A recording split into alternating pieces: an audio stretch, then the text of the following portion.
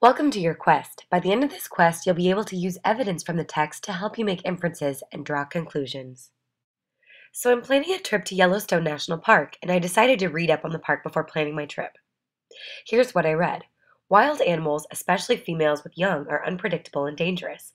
Keep a safe distance from wildlife. Each year, a number of park visitors are injured by wildlife when approaching too closely. Yikes! I better not get too close to wild animals. From this passage, I can infer that wild animals are maybe dangerous because they're trying to protect their young. Therefore, it's important to respect the animals and their natural habitat and adhere to park rules. In this quest, you will be working on the inference reading strategy.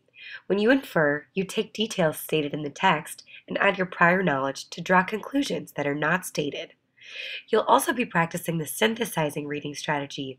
While it can be tough, this strategy will help you connect what you already know to summaries about information that you learn.